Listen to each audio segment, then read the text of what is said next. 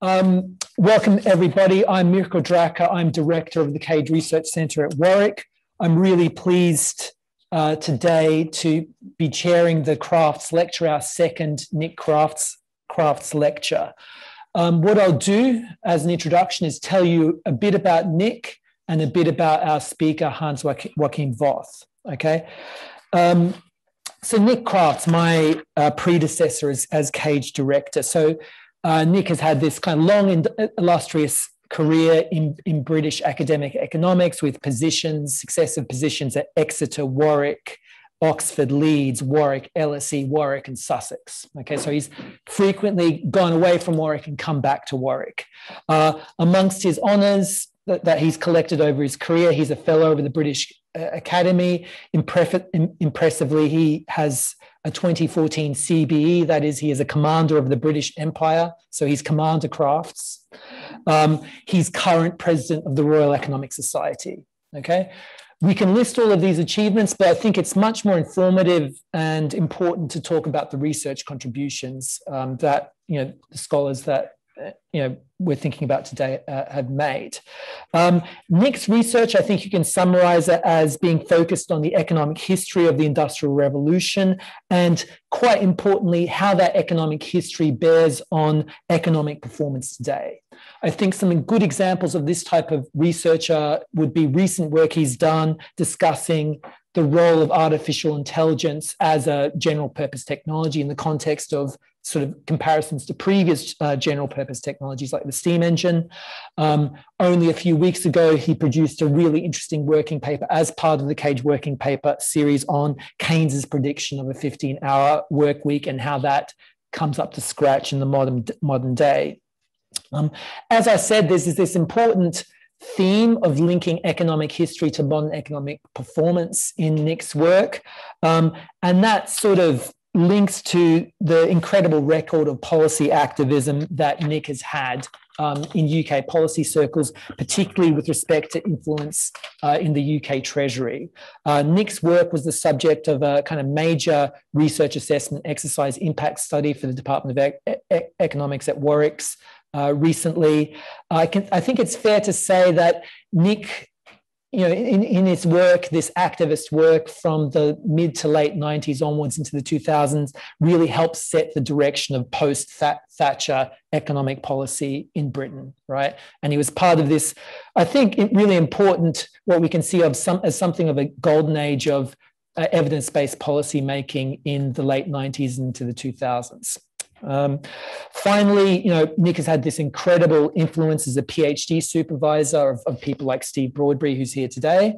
And, this is even more marked by the fact that, he's part of one of the last generations of scholars who don't actually have a PhD, right? I think that's right, Nick, please. We had, and, finally, I'd just like to note, at a personal level, kind of, Nick's shrewdness, wisdom, and calm demeanor is a great professional example to us all. Okay, so that's Nick Crafts.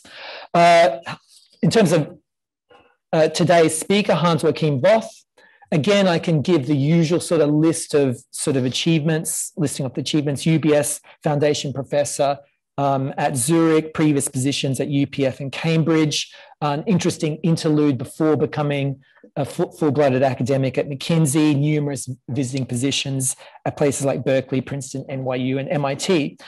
I think with Joachim's research, I sort of summarize it in terms of two major strands of work. Firstly is what you would call like the traditional economic history strand, where, similar to Nick, a lot of Joachim's early work was based on, had an in-depth focus on the Industrial Revolution. And, this work was marked by, the receipt of a number of major prizes in economic history research, such as the Lazato Geshankran and Larry Neal prizes for economic history research. I think, to me, some examples of Joachim's early works are really mark, the different strands and different approaches he takes. So, there's a flair for asking big questions. So an early good example of this would be a paper in the Journal of Economic History: did high wages or high interest rates bring down the Weimar Republic.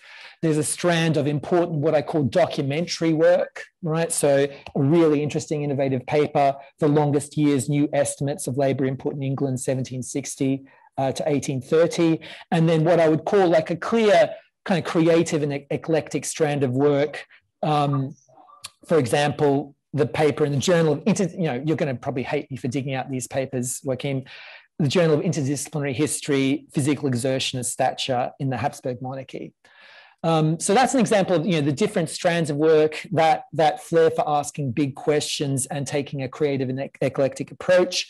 Of course, Joachim has made major contributions over the last 10 to 15 years, and what you would think of as sort of bringing in causal inference in a major way in economic history, in particular focusing on topics related to the economic history of Nazi Germany and the historical roots of anti-Semitism in Europe.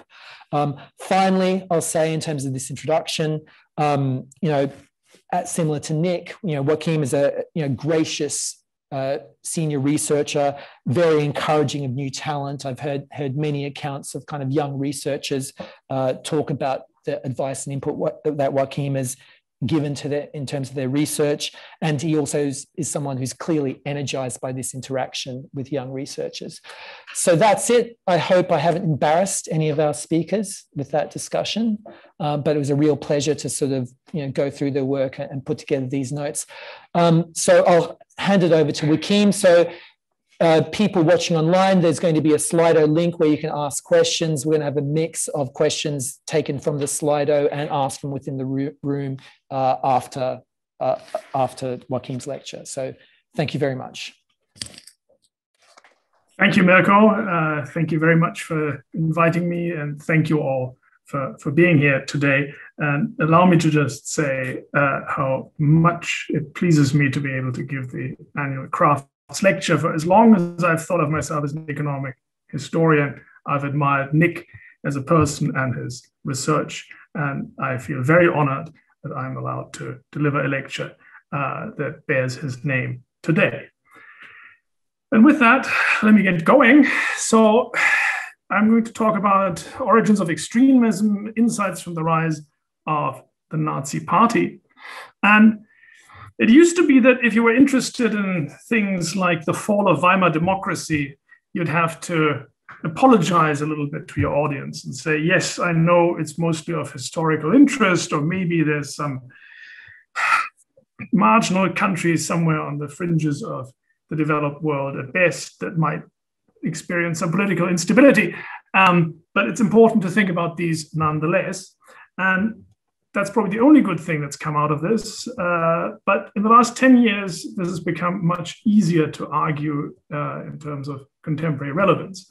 So you can probably do worse than to start a lecture on this theme with the picture of this shaman, part of the crowd that stormed the Capitol, claiming that President Trump was the legitimate winner of the 2020 presidential election.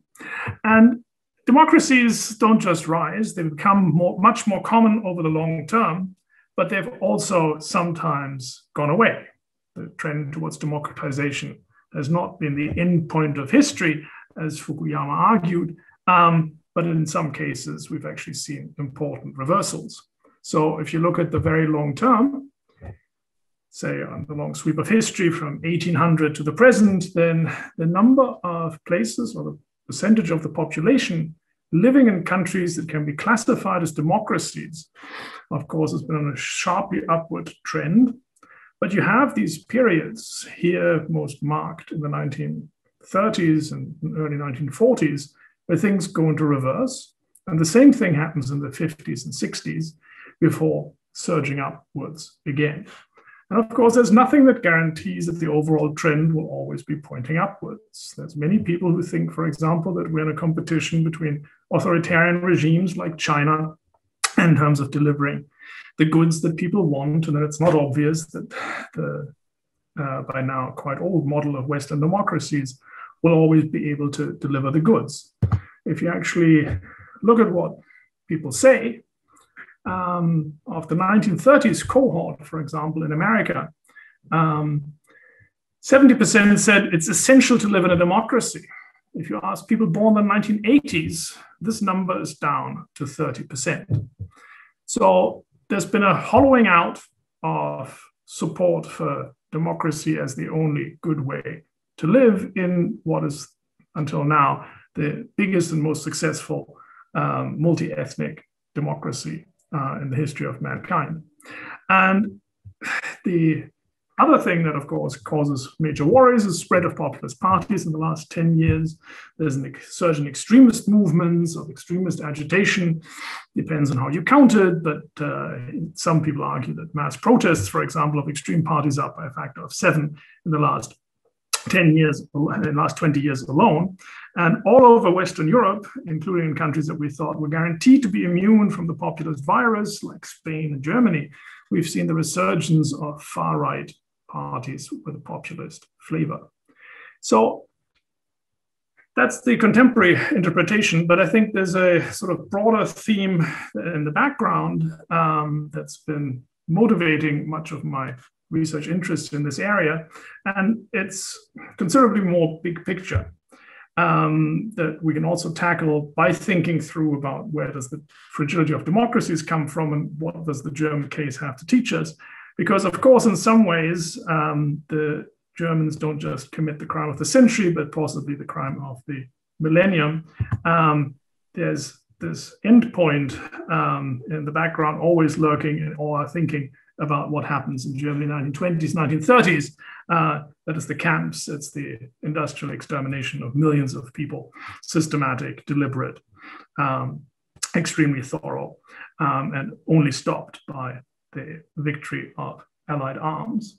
So what I also want to do is, in surveying the various angles here that help us think through about where extremism comes from, where the rise of extremist movements comes from, is to also tackle a broader and more anthropological question, which of course I cannot answer with any degree of definite insight, which is, why do people end up doing terrible things?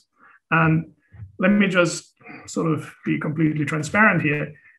This, for me, is not just an intellectual question. It's not just a question for the normal educated Western European. It's also a personal question. So one of the key motivating factors in the background for me has been that one of my grandparents, a man who I loved very much, was actually, as I learned after his death, a member of the Nazi party. He was actually a stormtrooper. He left his denazification papers to me because he never felt he could talk about these things, but he wanted me to have the evidence, since he knew I had become a historian, to look through the documents and pass judgment on my own. So the bigger question, of course, beyond personal interest, is to ask ourselves, how do terrible things happen? And I think if you want to be very generic, you can think of 4 broad approaches. One is the standard Marxist approach. Bad stuff happens because somebody profits from it. And in this perspective, fascism is just like all other bad stuff. It's ultimately a logical outgrowth of the ownership of production, means of production. There's a materialist logic to everything that goes wrong on Earth. And the second you change the ownership structure, good things will happen instead. There's a radically different approach that I will touch on briefly because it's going to be, to my own surprise, related to some of the things I'll show you in a minute. There's a book by Danny Goldhagen called Hitler's Willing Executioners that basically argues that the Germans commit the Holocaust because they've been waiting to do it for 500 years. That already in Martin Luther's writings, there's a genocidal form of anti-Semitism waiting to burst onto the stage, and that it is industrialization that makes it possible to actually implement this genocidal program. Meaning that there's something about German culture that makes the entire country just waiting to commit the crime of the millennium. There's a third alternative approach that I call theory of the masses that basically thinks of all forms of totalitarianism, and fascism is just one, as driven by essentially a cutting of the roots of people that used to live in the countryside in stable communities, working the land, and they're now all suddenly finding themselves in large cities in industrial employment.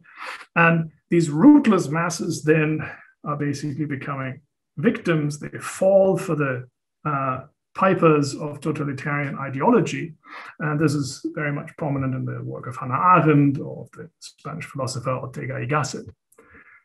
A fourth approach thinks about this from a social psychology point of view. So if you look at the Milgram experiment, for example, or the Zimbardo experiment, they essentially argue that all of us, somewhere in the back of our psyches, carry the seeds of cooperating in acts of evil. That conformity, the willingness to follow orders, to believe in authority, is so deeply ingrained in us and in the way our societies work, that these things could happen everywhere, anytime. And the Milgram experiment is directly inspired by Milgram having watched the Eichmann trial in Jerusalem, and for Zimbardo too, who puts students in the situation of either being prisoners in a fictitious prison or guards. He feels that the social situation immediately basically takes away almost all degrees of individual freedom and makes people do things. So they're all just following orders, which of course, if you sort of write it on a grand scale, begs the question, why don't things like this happen all the time? So what I want to do today is to use some of these perspectives, but maybe supplement and complement them a little bit with some economics, with some social science, and then look for some unifying themes in what the empirical data tells us about where these movements come from, where these beliefs come from, why people join extremist movements, and what happens when they do. So if we think about this in the context of economics, of course, the economics that we used to teach people at introductory micro classes, it's a complete caricature.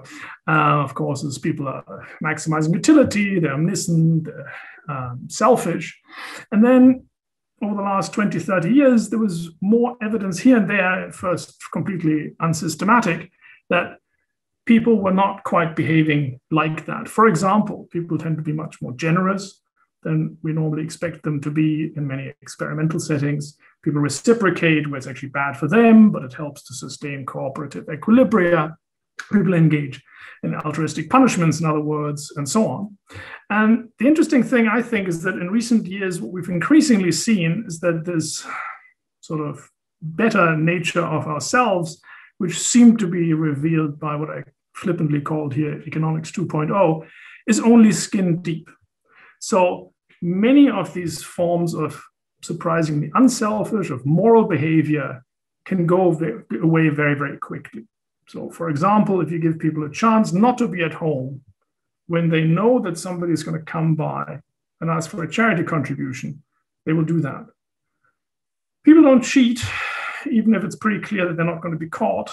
But if they see that somebody else is cheating, they all start to cheat on a huge scale. So it's clear that these seemingly good forms of behavior are often only skin deep, and they can go away in terms of context very, very quickly. And I think one of the things that's sort of unifying and underlying some of the research I'm about to show you is this idea that in order to behave well, it's not enough to have the incentive. And to behave badly, it's not enough to have the incentive. But it depends on context. It depends what other people around you do. Because as humans, we all care about what other people think, what they think of us, and take a large, very large leaf from what they define as acceptable or unacceptable behavior.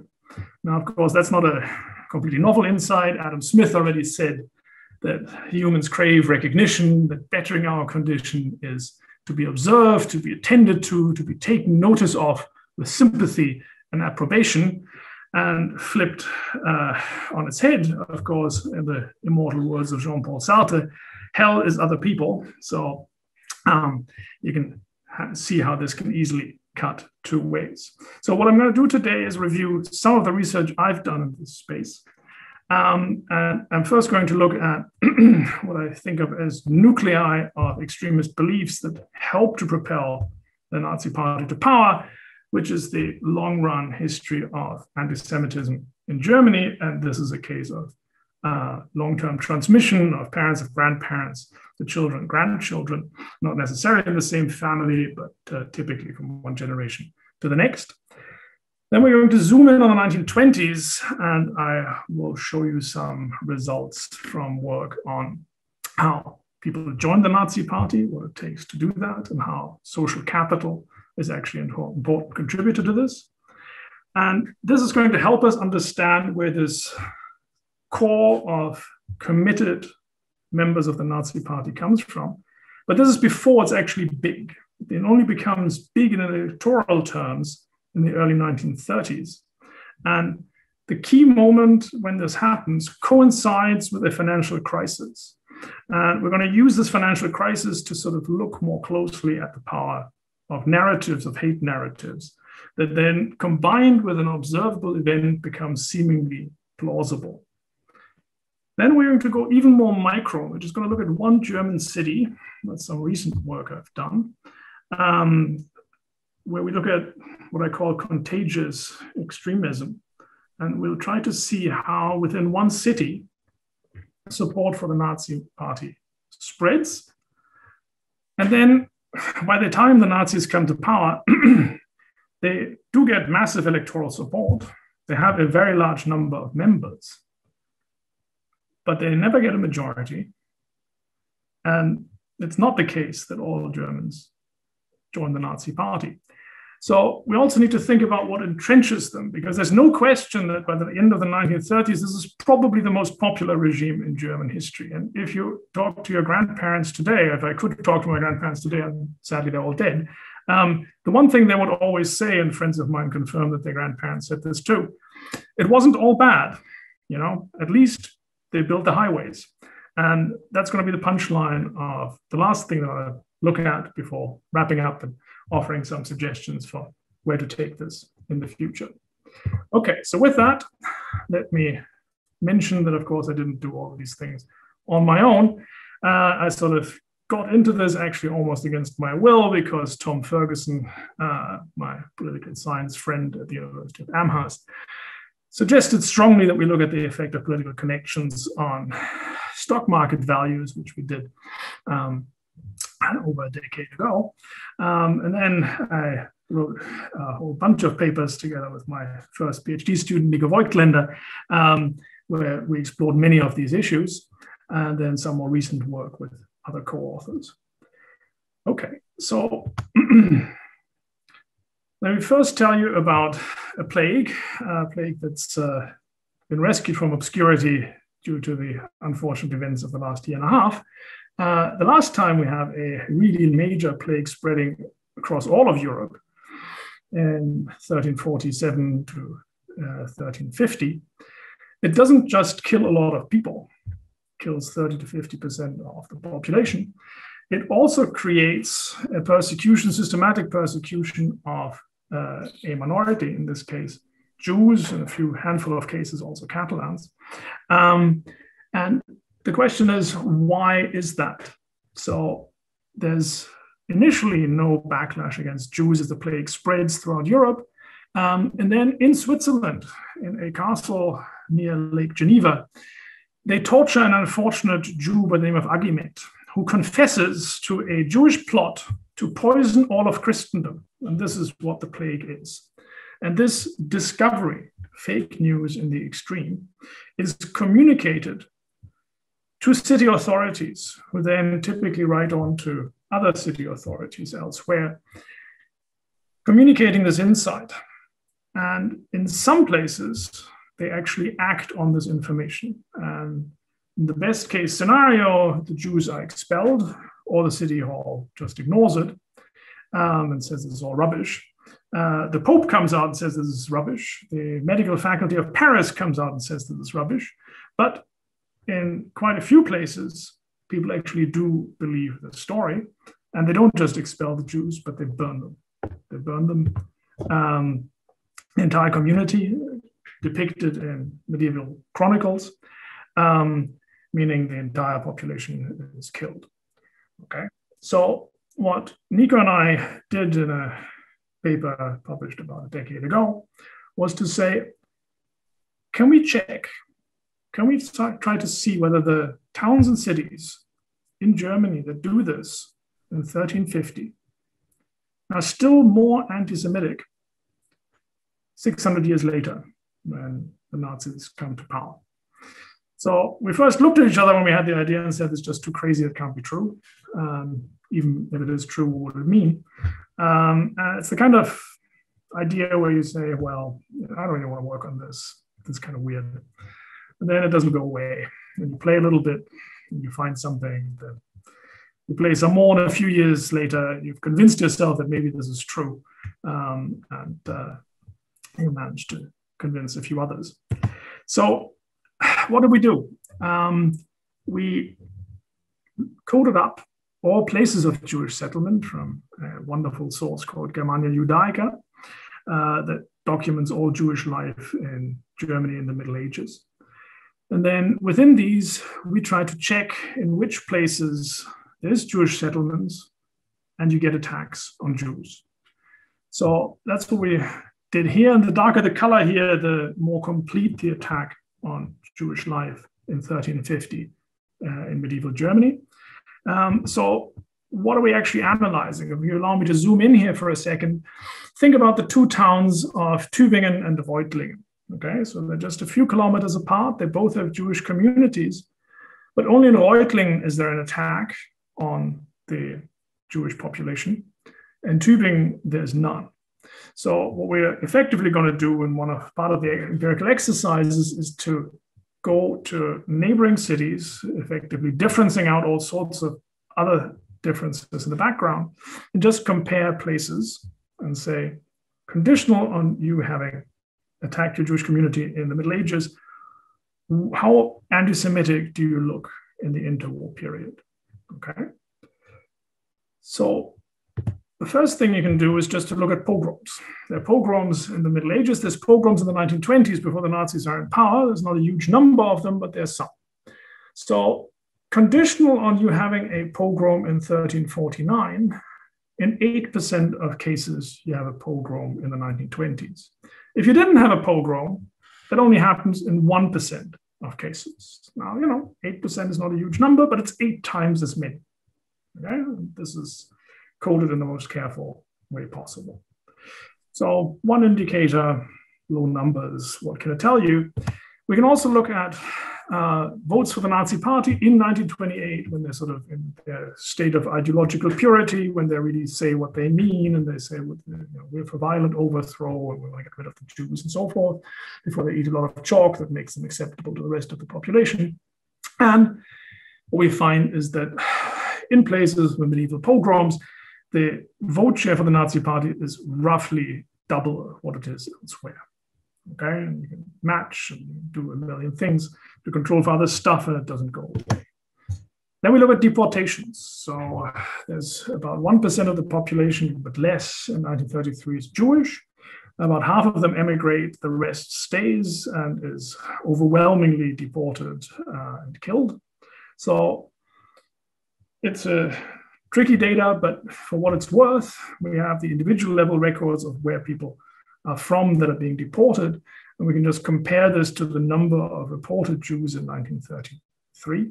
And as you can see that in those places where you had medieval pogroms, the entire distribution shifted to the right, meaning that in the modal case here, the share of Jews that is actually deported to the camps is about twice as high as it is in the rest of towns and cities. If you look at synagogue attacks, you find the same thing. So there's a staged, centrally coordinated, but not centrally directed attack on Jewish life in 1938, known as Reichskristallnacht, or Night of Broken Glass, euphemistically. And what we see is that the probability of you having an attack and not having an attack is 4 times as high in places that didn't have medieval pogroms. And we supplement this with looking at letters written to a particularly anti-Semitic newspaper, and we find the same pattern. Places with medieval patterns of anti-Semitism seem to be doing the same thing. Okay, so a very natural question that people have asked us after we published this is to say, does it stop here? Have these patterns been washed away? And of course, until at least very recently, anti-Semitism in Germany was almost non-existent. But we can actually use survey data and play the same game in inverted commas. And the German General Social Survey actually asks a whole battery of questions, asking people, for example, how would you feel about having a Jewish neighbor? Okay, and there's a range of responses here. You can be particularly philo-Semitic, saying, 1, I don't mind at all. And then 7, no, this is an absolutely terrible thing. So we didn't take a particularly strong view on which of these indicators we think is most interesting. We just aggregated all of these up. And the first thing is to notice that there's a lot of variation in what people believe. So if you call here the most extreme answers 6 and 7, for example, 5, 6, 7, then in some places in the Upper Palatinate, 48% of the population today still put Jews in the terrible, terrible category. And in other places, it's 10% or less of the population. Okay, so we have very large differences in the cross-section. And then we actually looked at the decade of birth when people revealed these preferences were born. And strikingly, they're overwhelmingly born in the 1930s. So this is an optimistic graph in the sense that the more recent, the younger the people are, the less anti-Semitic they were. As you go back in time, it gets worse and worse. There's a huge peak in 1930. In the 1920s and 1910s, it's again less. Now, of course, what do people in the 1930s have in common? Well, they have Nazi schooling in common. They all go to school. They all are forced to join the Hitler Youth. They all live through the war. And for a not entirely trivial share of the population, this, 70 years later, still seems to influence how they think about a minority that, of course, they haven't met or interacted with in any frequency in the meantime. Now, in terms of geographical patterns, if you go and look at 2 indicators of anti-Semitism, the share of anti-Semites, votes for anti-Semitic parties in the late imperial period between 1890 and 1912, you see that in those places where a lot of people voted in favor of these parties, this broad measure of anti-Semitism, just average responses, is much higher than in places where you had very few or no votes for these anti-Semitic parties. If you look at the share of extremists, it's also much higher in those towns and cities. If you compare it to voting for the Nazi Party, again in 1928, when it's at its purest, you get pretty much the same pattern, both broad and committed anti-Semitism, much, much higher 70 years later. So there's a lot of transmission, apparently, from one generation to the next. It's just documenting this fact. And by now, many people shrug their shoulders when they hear persistence, but this was shifting priors a decade or 2 ago. I still remember vividly when I gave this type of talk in America, and people would look at you and say, "This is crazy. How on earth can this happen?" Whereas Europeans would typically say, "Yeah, well, it's what else is new? In my French village, the neighbors were for the king, and they still are kind of conservative, and we were for the revolution, and we were socialist." So I think the transmission of attitudes itself has become a standard staple of cultural economics. The fact that it can happen over such a long period and the mechanisms that potentially underlie this, I think, are very much an open question. And there's a number of dimensions one can think about why this happens, but the persistence of these things in daily folklore and plays, for example, passion plays in Bavaria, but also in images. Many German towns and cities have images of the Jewish pig, showing Jews in demeaning poses, sucking the teats of a pig and so forth. there's a lot of that imagery going on. In Frankfurt, it's one of these decorates a bridge leading into the city. The US Army blows it up when it enters in 1945. But you find this all over Northern Europe, and you find it in many parts of Germany. And I think it's a very interesting question to ask whether this is one of the things that contributes to the perpetuation of these kinds of beliefs. Okay, so that's one form of how others influence people. It's not just one generation to the next. It's also contemporaries, neighbors, peers. So the next thing we did was to see whether we can use the insights from this buoyant literature, peer effects, neighbors, or in this case, a Hollywood movie called The Joneses, where this happy family isn't a family at all. They're actually just stealth marketers who are sort of selling the image of the perfect family. They're consuming the right stuff, but they live in a house that's slightly bigger. They drive a car that's slightly nicer. They're just a little bit more handsome and cool, and all the neighbors start to aspire to who they are. I think it offers some insight into human nature. And what we try to do and want to do here is to see whether this can actually inform our understanding of what happens in the interwar period in the end. So there's a beautiful piece of social science research by the sociologist Theodor Abel, who was smart enough to emigrate to the United States in the early 1930s, but for obvious reasons, as you can guess from his name, he's Jewish.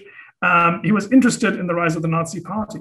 And he put a newspaper he put an ad in a Nazi newspaper saying, essay competition. You can win 500 Reichsmarks, it's a small fortune, by writing the best essay on the question, how I became a Nazi.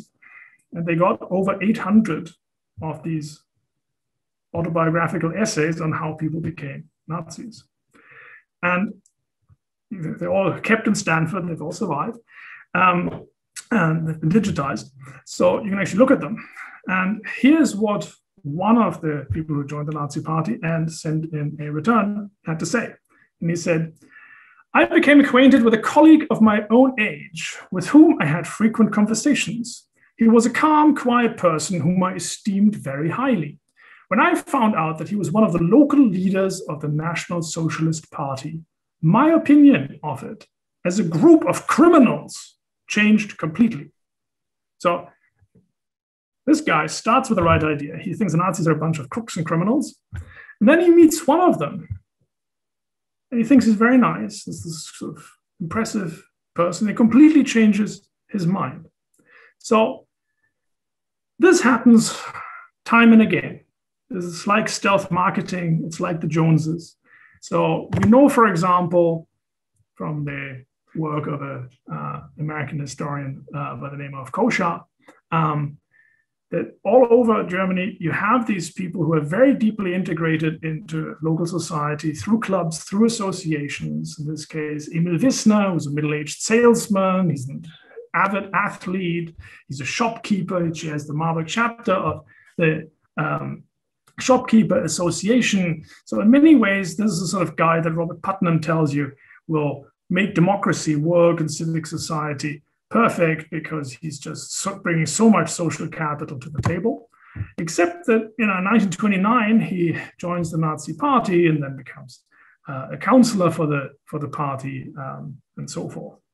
So what we did was to say, can we generalize this? Is it the case that in towns and cities where you have more social capital, where networks of clubs and associations are denser, the Nazi Party spreads more quickly? It's like a virus, which we know that if you don't keep social distance, we'll find it much easier to infect people, say in a crowded cinema. So here's a very simple way of just showing you how much of a difference it makes. Here we just stratify all German towns and cities depending on the number of clubs and associations that you have, which we had to code up from address books at the time. And you can see that places with above median association density show a much more rapid rise in the number of Nazi Party members. Now, the two curves do track each other.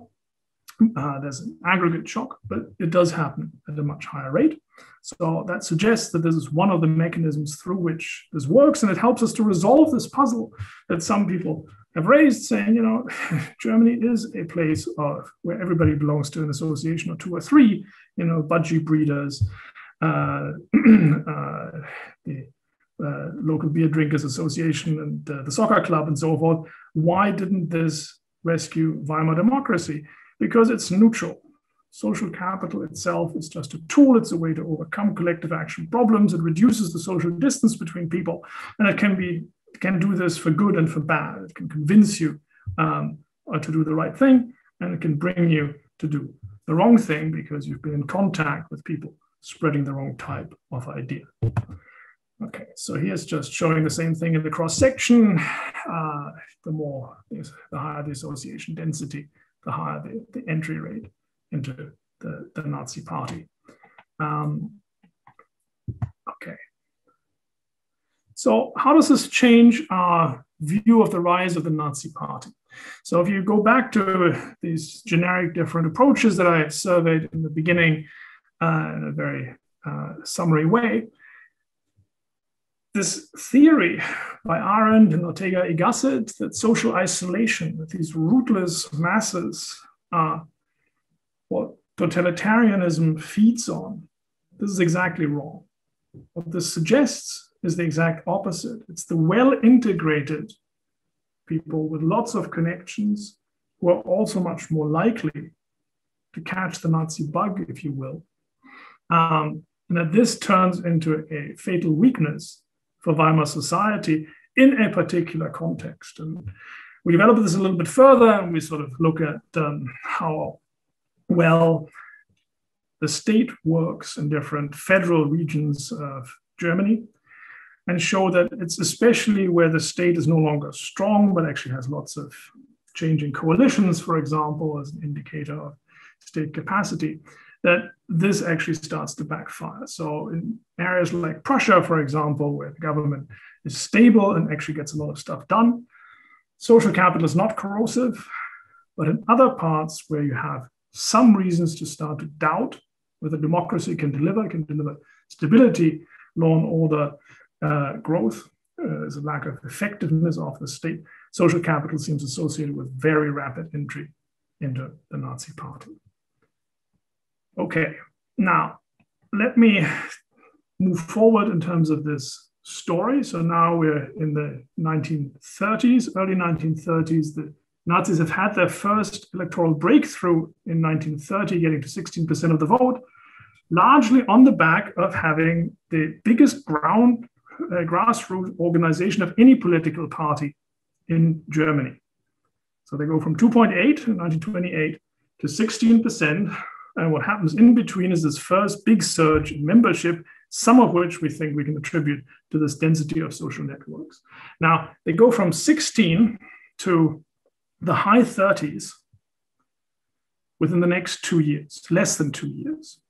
And the thing that happens in between is a gigantic financial crisis. And okay, fast forward here. This is joint work with José Luis Pedro, Sebastian Dörr, Stefan Gissler. So this is German industrial production in the late 1920s, early 30s. And you can see that in the early 1931, output is already trending down, but it's only fallen by about 3.5%, 4%. And then this thing with the gray bar here happens, and that is the German banking crisis. So just like in the US, Germany has a phenomenally large financial crisis in 1931. And many people, not just us, have argued that this turns a normal bad garden variety recession into the mother of all depressions. Okay, so by the end of it, output is down by 10% and it only stops falling once industrial output is down by 17% or so. Okay, so people, of course, have looked at this, and at the same time as output plummets and unemployment goes to 6 million, the Nazi party goes from 16 to 38% share of the vote. And nothing is more natural than to think that these two things must be related. And sadly, in the cross-section, people have never been able to show this. So this is like the holy grail of thinking about where the support for the Nazi Party come from. In the cross-section, connecting distress, economic distress, with the success of the Nazi Party has basically eluded everybody who's tried their hand on this. The reason is the following.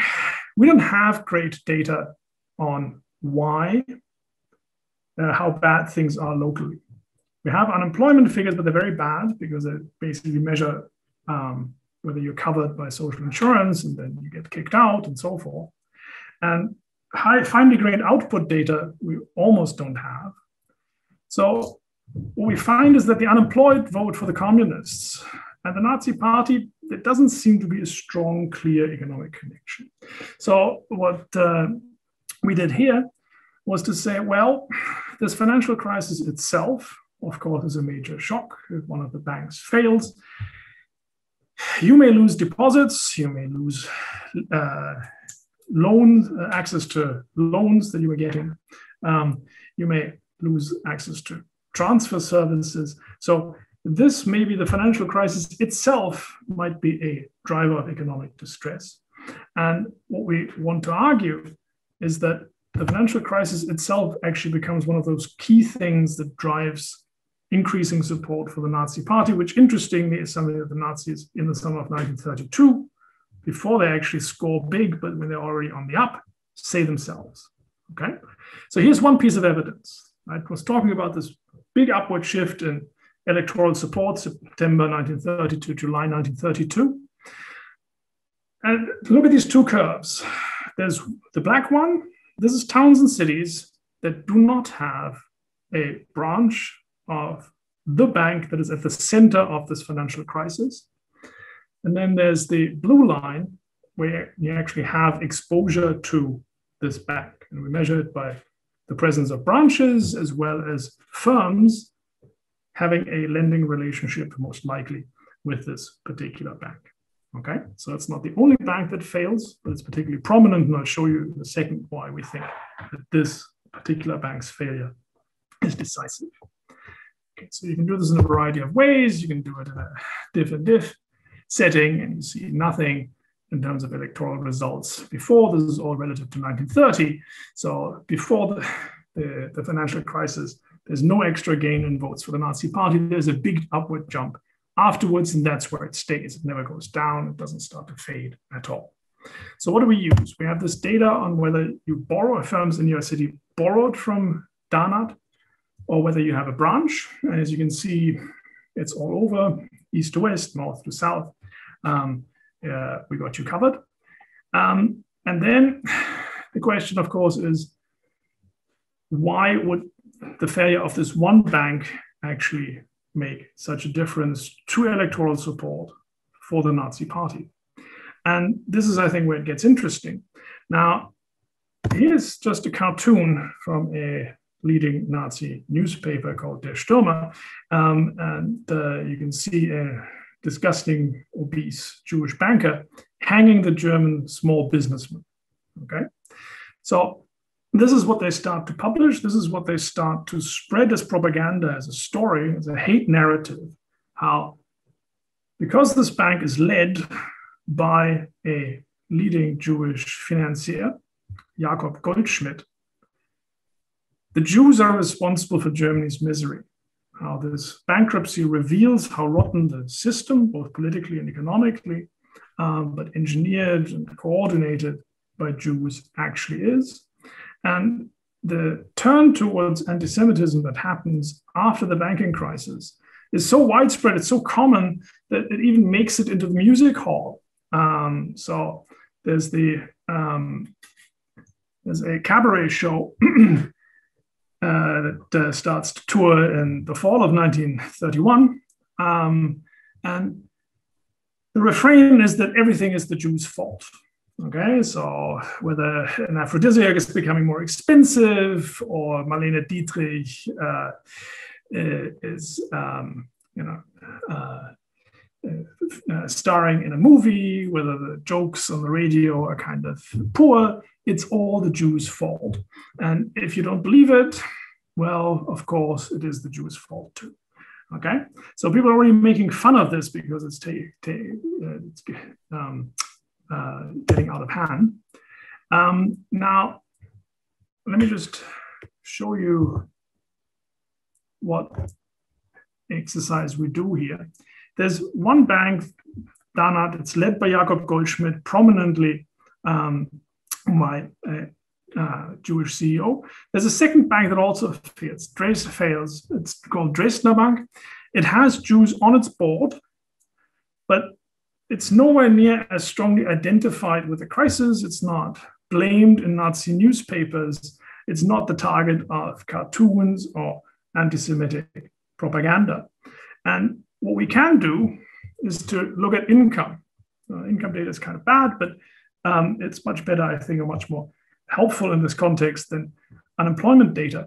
And if we actually look at changes in income, then the effect of having Danat fail or Dresdner fail is about the same.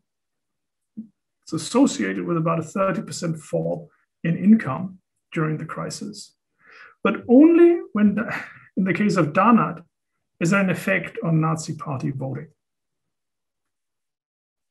So there's a small positive, insignificant coefficient for Dresdner, and if you put both of them in the same regression, you find nothing, okay? So now, for the proof that this is actually to do with the power of narratives, maybe, we searched newspapers for mentions of Danat versus the other big banks. And you can see before the banking crisis, they're all very low and they're trending in parallel. If anything, Dresdner is more prominently mentioned. Then the crisis hits and it's Danat that's all over the newspaper front pages. And then you look at who do they mention, and here it's just counting the number of times that any one of the leading bankers on the boards of these different companies is mentioned, Goldschmidt, Nathan, Götz, Wassermann, and you can see the ratio is basically, during the crisis period, something like 25-1, okay? So the other thing we can do is to say, well,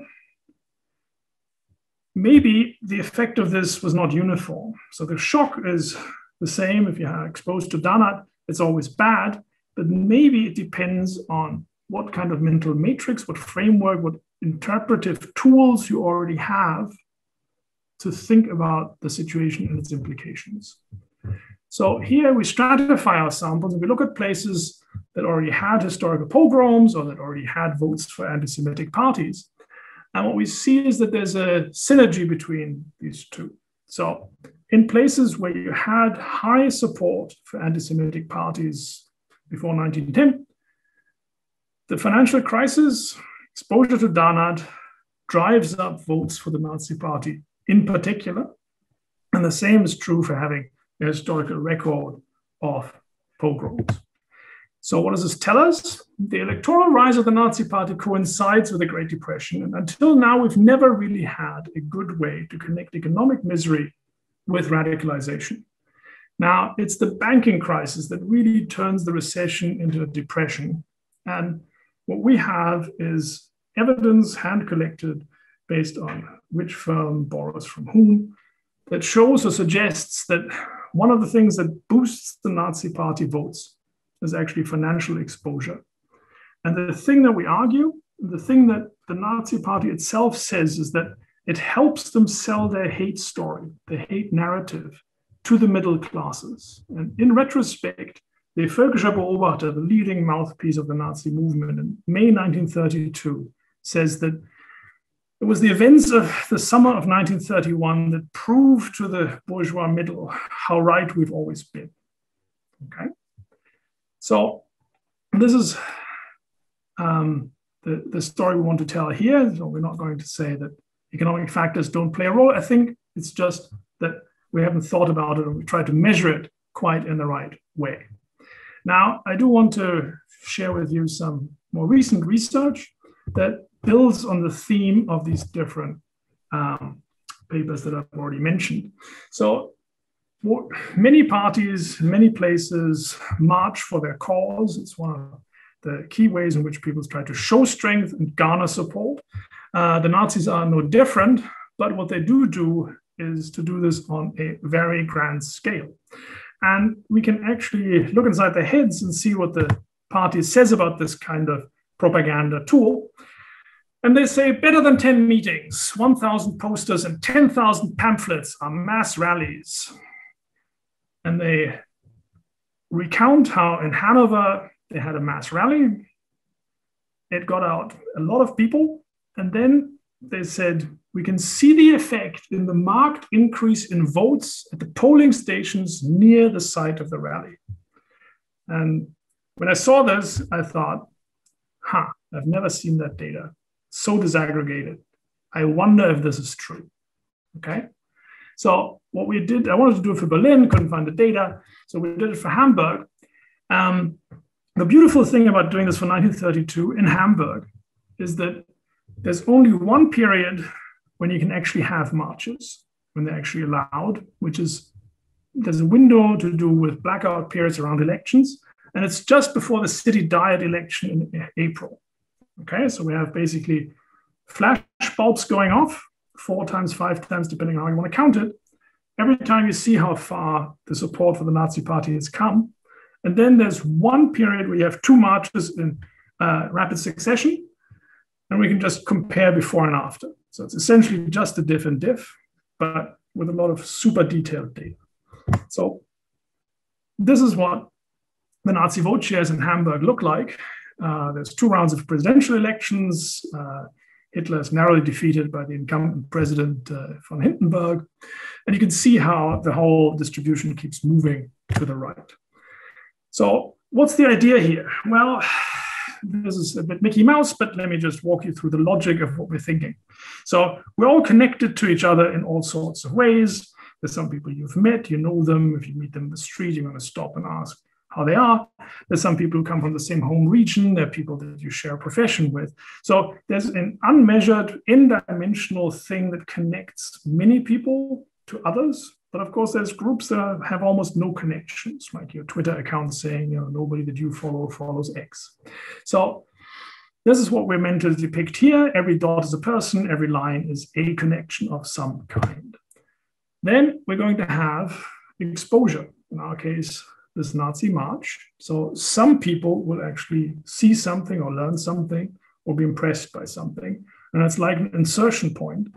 And the idea that we want to pursue conceptually is to see whether some of the effect of this propaganda spreads along the lines of these social connections in the form of these contagion paths.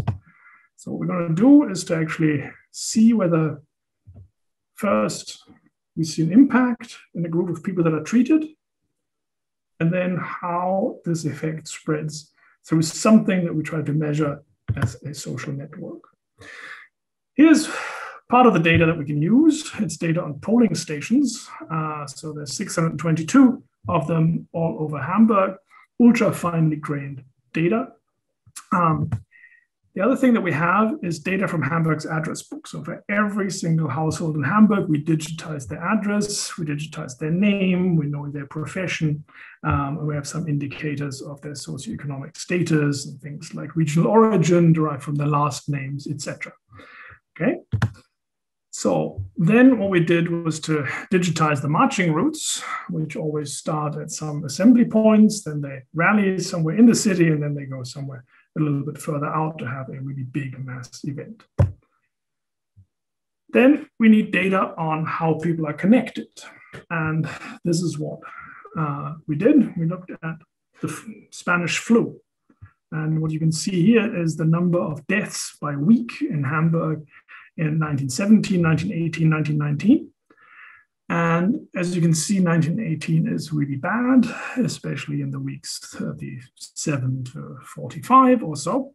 So we take these excess deaths and then try to correlate them between different districts to get a sense of which deaths move in lockstep. And the idea is that if you're exposed to a disease that's highly communicable, just like COVID, then being in the same spot increases the chances that you're going to catch it. And it doesn't have to be the case that you talk to each other. You might be standing right next to each other in the tram, but if you talk to each other, chances are that you're going to get it with much higher probability, just like with COVID. So that's one measure that we're going to use for indirect exposure. We're also going to use this multidimensional vector of household characteristics. Do you have the same profession? Do you have the same regional origin? Do you come from a similar social class?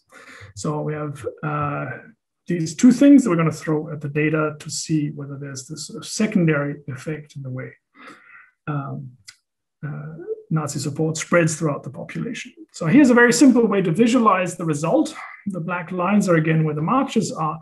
The darker a red circle is, the bigger the swing for the Nazi party. Now, if you just sort of eyeball the data, suggests it's probably going to work. No? So if you're really far away, there's almost no areas in which you get a big swing. Here's what the data looks like. So if you bin the distances to the march and you look at the change in the Nazi vote share, you're going to see how this lines up very nicely. This is what we call the direct effect, meaning that if you can see the march, you're close to it, you're exposed to it in some form, shape, or size, then there's a discontinuous large step up in your level of Nazi support. You can check whether there's any pre-trends or whether they select things towards areas that are already swinging towards the Nazis. None of that's true. Okay. So then we have the second measure of connectedness, which is exposure, for example, through occupations. And here, just to sort of fix ideas, we look at train conductors. Train conductors only have 18% of households headed by train conductors exposed to the Nazi march itself, which we define as being within 200 meters of the marching route itself. Okay. Contrast this with clockmakers. 38% of them get to see the march directly. There's no big difference in social standing. And what we're basically going to do is to say, is it the case that districts that caught the Spanish flu in 1918 at the same time also catch the Nazi bug at the same time in 1932? And is it the case that places where a lot of people from the same occupation saw the march start to swing more towards the Nazi party? Okay, now the underlying idea is, of course, that demonstrations, marches, rallies can create additional support for an extremist movement. We're going to argue that it's causal. You can instrument this by things like width of the street. It's also possible that some of this creates backlash, meaning if people are already not convinced and they're faced with this particular form of propaganda, they may actually change their mind, but in the opposite direction of the one intended by the organizers of the march. So here's how the direct effect evolves over time. So you can see that in the elections immediately before the marches, there's no trend towards more direct support in areas that are within 200 meters of the marching route. Then this jumps up and it starts getting bigger, but not by much in terms of direct effect. The indirect effect, which is this thing based on flu connections and homophily, there's also no pre-trend. You see it jump up, but it does get bigger over time. And it also stays at an elevated level right until the end of the period in which we have elections, free and fair elections at all. Okay, now this is saying conditional on the share of votes that the Nazis already had, what is the effect? And if you just look on the left-hand side, what this is saying is that unless you already have like a 35% share of support for the Nazi party, the march itself makes no difference, at least none that we can detect statistically. But above it, you start to really add to electoral support.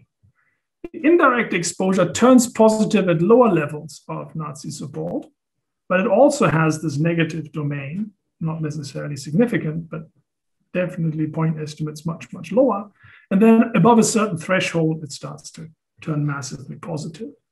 So if you put these things together and you say, this is the vote share pre-marches, how much is backlash, how much is persuasion, you get this very symmetric set of results. It's not mechanical. That we estimate where this is crossover point, the net effect of Nazi marches is actually positive, but you do have this part where it's actually more polarizing. it's actually creating backlash. So on net, in the aggregate, it's actually has a polarizing effect. So what do we show? We show evidence for two joint mechanisms. Propaganda works. It works through persuasion. That's interesting because voting is a private act. You're not seen when you vote in the voting booth. So it's not about what your neighbor thinks and whether it's socially acceptable. It's what you think is right. But there's contagion in that. And that's interesting because we normally tend to think that things that have a sort of social desirability mechanism built in, what does my neighbor think of me and what does it think better or worse if I do the right thing, that's probably most susceptible to contagion. But we even find it in the setting where it's not obvious that there should be any at all. Now, in order to leave some time for questions, allow me to very briefly talk about the last thing that I want to touch on, which is the consolidation of Nazi power. So this is from my paper, A Highway to Hitler, also with Nico Voigtländer. And what we do and argue is to basically say that there's massive electoral support for the Nazis when they come to power, but they're nowhere near at levels of almost universal support. And one of the things that really does it is to show just how effective the Nazi regime can be, how much they can actually get Germany going, while of course claiming credit for the economic revival that's in some ways already underway when Hitler comes to power, but then is actually marketed as a success of employment policies and so forth. So what do? We actually look at unfree elections in which you couldn't express preferences for other parties or anything else, but there's a plebiscite that turns Hitler into the Führer. He's just the chancellor, and then the president dies, and then they unify the offices of president and chancellor, and it becomes the Führer of the German Reich. And what we see is that in places that are very close to where the new highways are being built, there's massively more support, a bigger increase in support for the Nazi party. Whereas if you're further away, it becomes smaller and smaller. At some point, it actually turns negative. Okay. So this plebiscite happens in 1934. There's no highways actually operational at this point, but they're being built. You can see them in your front yard if you're on the road. Okay, so I'm going to skip this. This is a very high-profile exercise. Hitler himself turns up for turning the first solid earth. There's of course, no traffic because nothing's been opened by the time the election comes along. So this is all about either the economic effects of the road building or expected benefits in the future, or some aggregate change in beliefs about how useful, powerful, effective a Nazi regime is. So this is the Autobahn network in 1934. So everything is either under construction, approved, or planned and maybe built at some point in the future. We then correlate this with changes in support at this plebiscite. And again, if you just eyeball the data, it's pretty clear this is going to come out. I already showed you the summary statistics for different distances too. It's slam bang on where the roads are being built that you see the biggest swings in support of the Nazi regime. So there's no pre-trend here on the left-hand side. This is like the last, from the last election to the first Nazi election. There's no change in support. But then compared to the first Nazi election to the plebiscite, you see a massive decline in opposition wherever the highways are being built. Okay. So we have this, what's standard in this literature, by basically saying where is it sort of technically engineering road building wise best to build this highway, least cost path is what they call it. And that's basically just a feature of the terrain. You want to have low gradients, not have to cross too many rivers and so on. Okay, so I'm not going to walk you through the statistical results. What we show is there's a robust association between this prestige project, complex engineering, that they get done in record time and that they claim credit for in terms of reducing unemployment. And this helps to entrench the dictatorship by basically showing or convincing people that the regime puts an end to democratic gridlock, people just chattering in parliament, and now these men of action actually get the job done.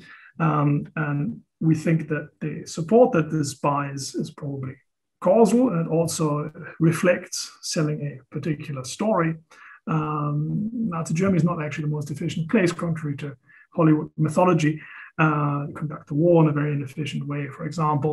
But this image of effectiveness and determination and power that the highway building in part projects is probably one of the key contributors to their success.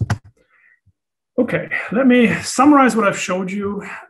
So we think of a story here where you have these deep roots of anti-Semitism that persist over hundreds of years, being passed on from one generation to the next. And after World War I, the point when anti-Semitism was actually at a historic low point before the war breaks out, for a variety of reasons to do partly with economic crisis, but also with the somewhat unfortunate role of Jewish politicians in the end of the war. There's a major spike up in anti-Semitism in interwar Germany. And some of that seems to spread through these dense networks of social capital, revealing a dark side of social capital, if you will.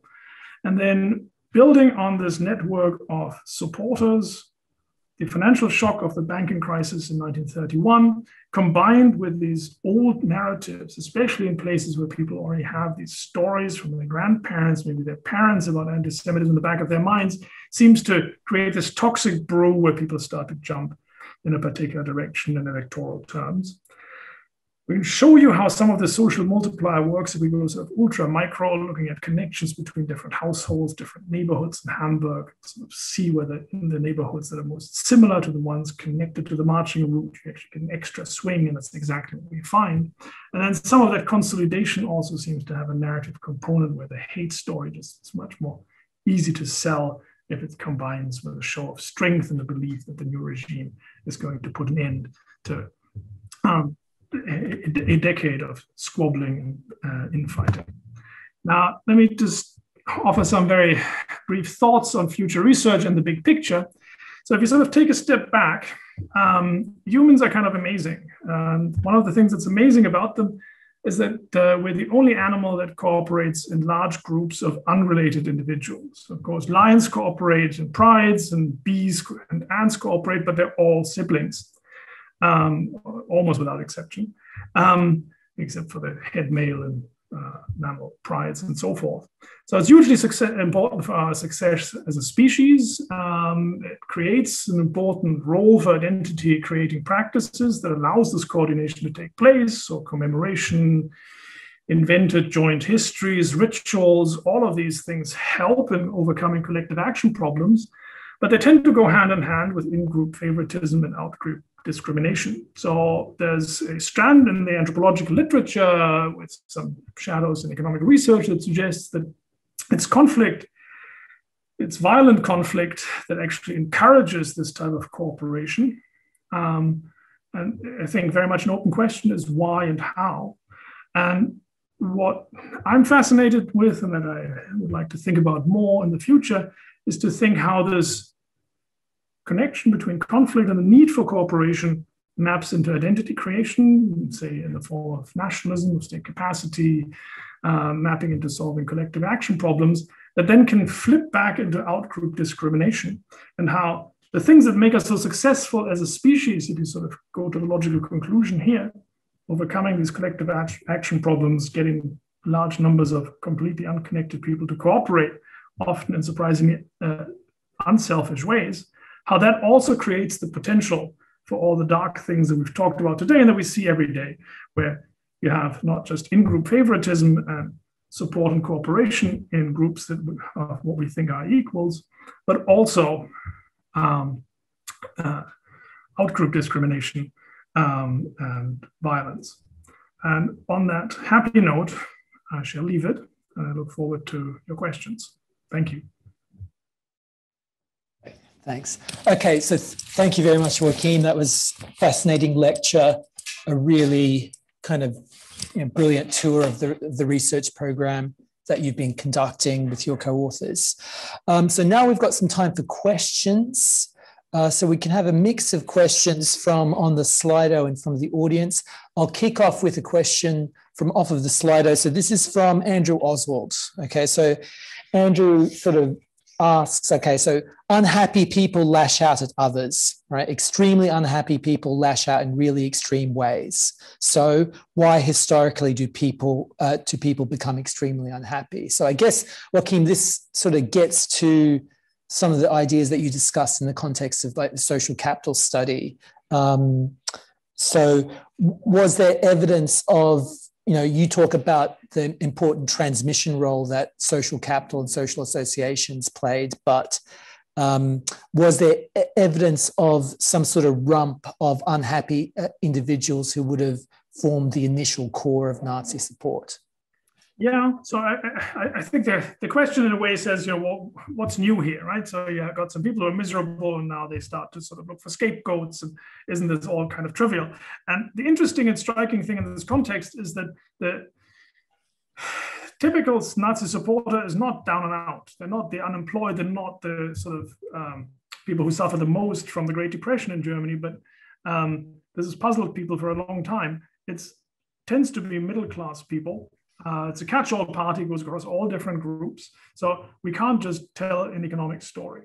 I think that's a very strong conclusion. And the fact that we find a sort of wrinkle that connects it with something economic is striking in this literature simply because it's been so hard and so rare to find that kind of connection at all.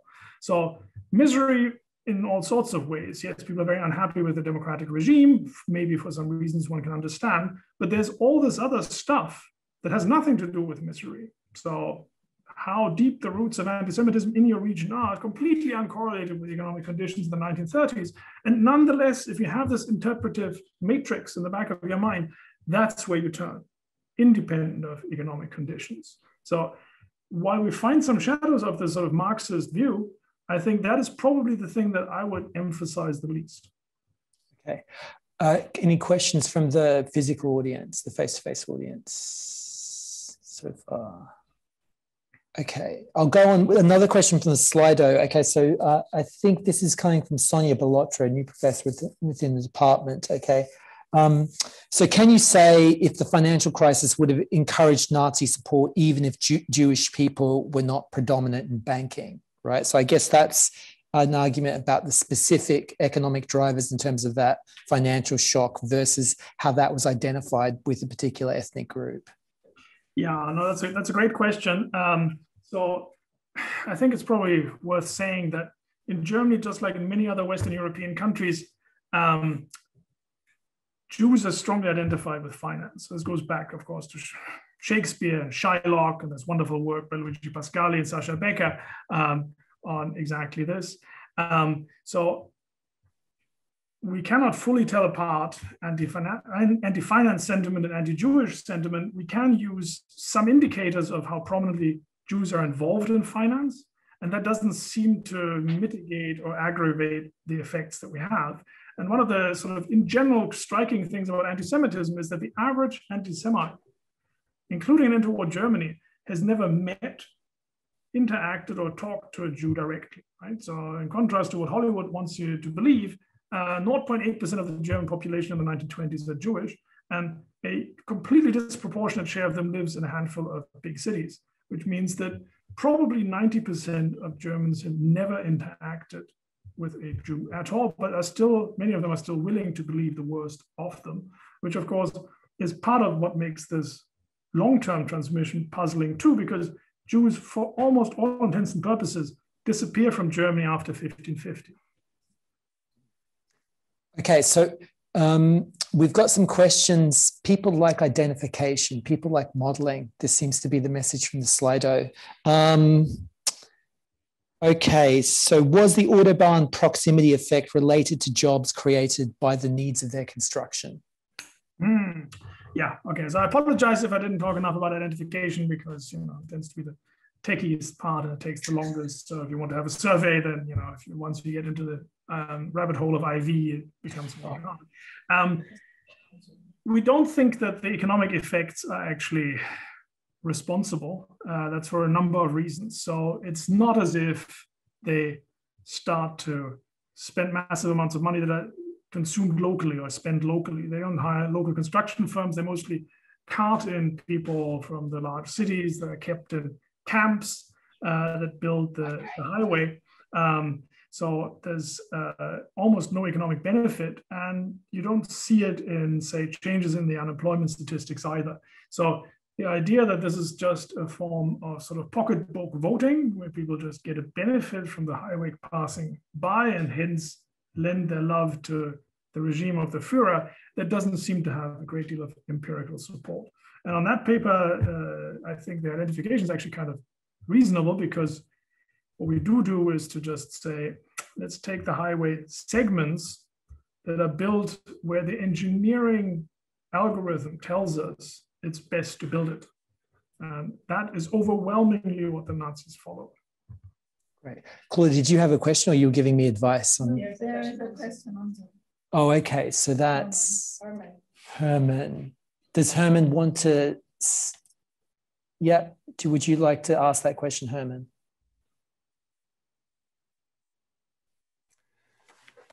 Yeah, thanks. Great lecture, Joachim. I really like this, and I also like your very ingenious and creative research strategy. So what it tells us is, well, an alarming story maybe, that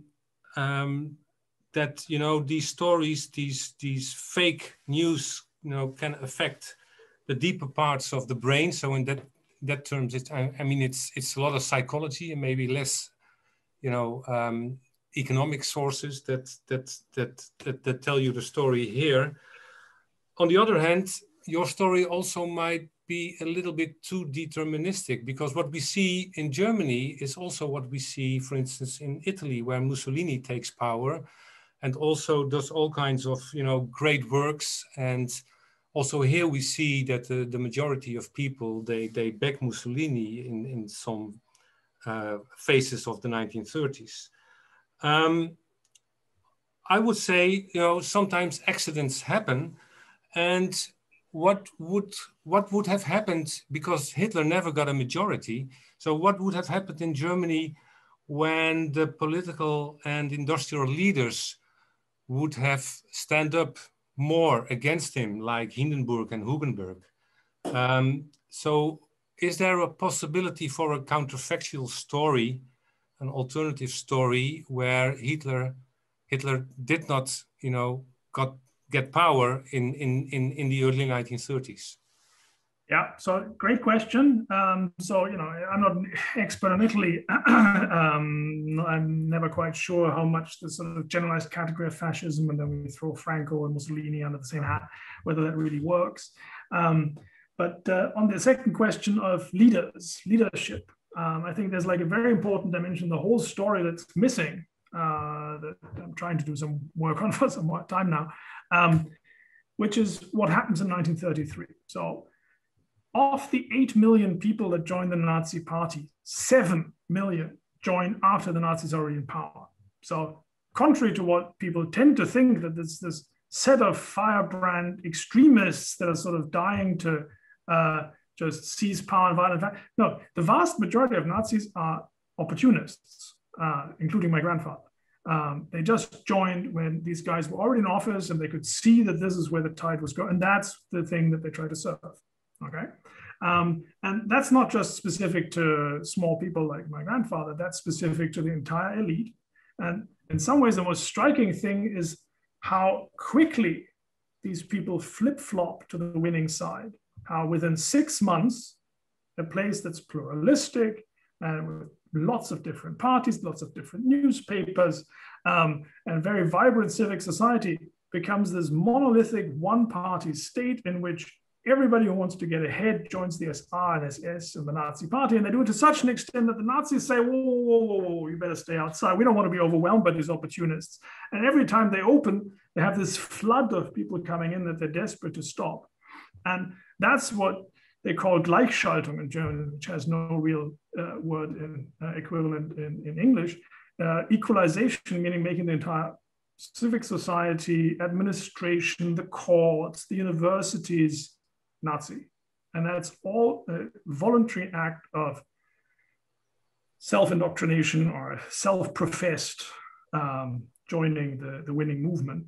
And If that hadn't happened, I think things could have looked very different. But the question is, why does it happen to this extent? And, should we think of these people as determined, convinced, highly motivated, or should we just think about their career incentives? Should we think about opportunism practiced and forgiven in the way that, you can see in other societies too, once you have a clear winner? Right. Okay, another follow-up question. Okay, so you mentioned that many anti-Semites hadn't met Jews, and you mentioned this in the context of clubs and societies. So was it the case that these clubs and societies, these sort of organs of social capital in German society, were segregated with respect to Jews?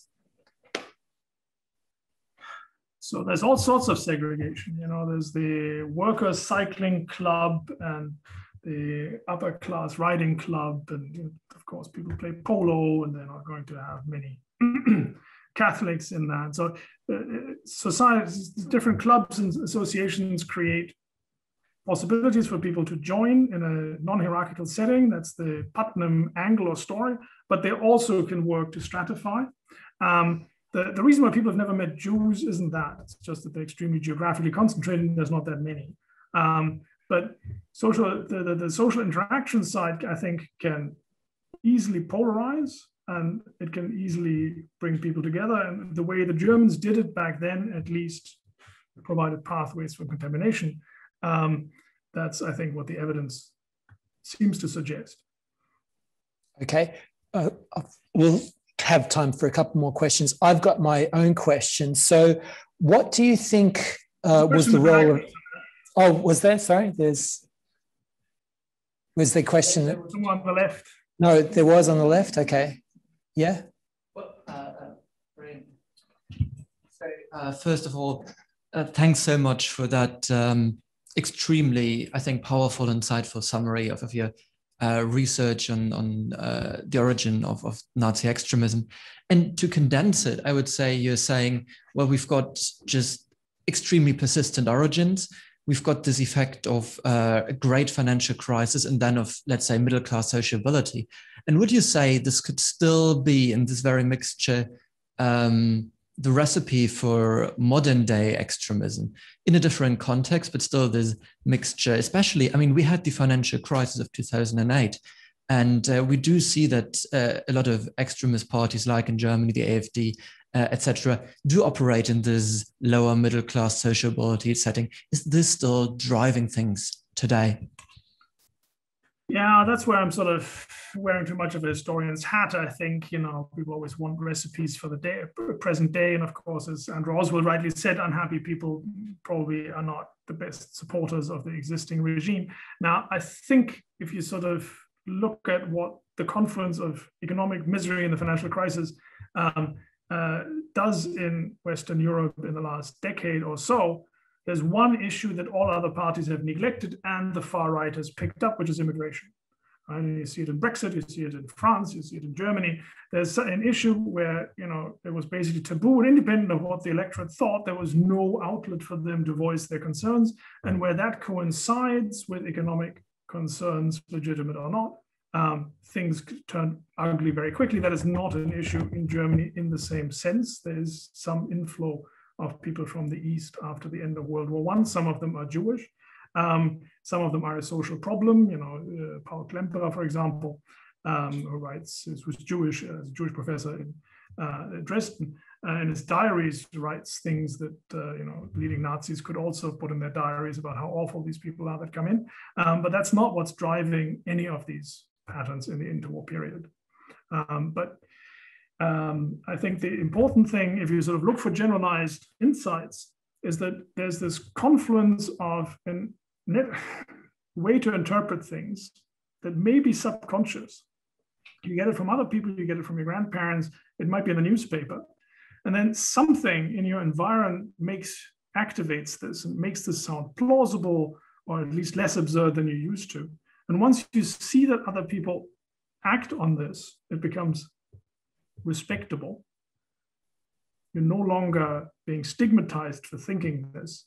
And all of a sudden, all sorts of ugliness comes out. So if you actually read the diaries of German Jews who thought of themselves as incredibly well integrated. Many of them didn't even think that they were Jews because their grandparents had already converted and they fought for Germany in World War I. And all of a sudden in 1933, their neighbors start to spit at them, no longer buy in their shops and so forth.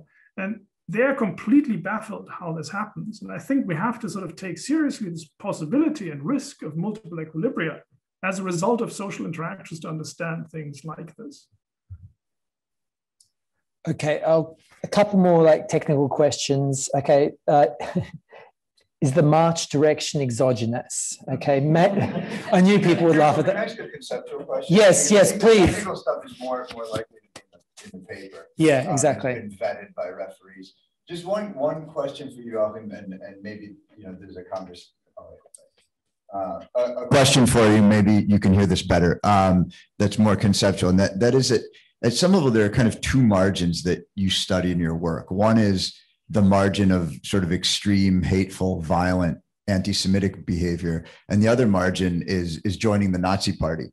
And we do tend to conflate Nazism with this extreme, violent, hateful behavior. But they are two different margins potentially. And in your work, you kind of explore the different stages of the Nazi Party trying to become a little bit more mainstream and in bringing people in for fairly mainstream reasons, wanting an effective party and joining the Nazi Party in an anti-establishment sort of way, but not necessarily in an extremist way. And so, I wonder, maybe if this is something for future work, but sort of how these two margins sort of relate to each other. Yeah, no, I think, you're being very polite. You're basically pointing towards what is a hole in the way I've told you the story, which is that these people vote for the Nazi Party, or they joined the Nazi Party, and they didn't necessarily sort of stand at the gates of Auschwitz selecting people, right? And that is the end point. So, how do we connect these things? And did they approve of this? Well, the Nazis kept it a secret. It was a very open secret. Everybody pretty much knew on the Eastern Front. People were happily standing right by the shooting pits, sending snapshots back home.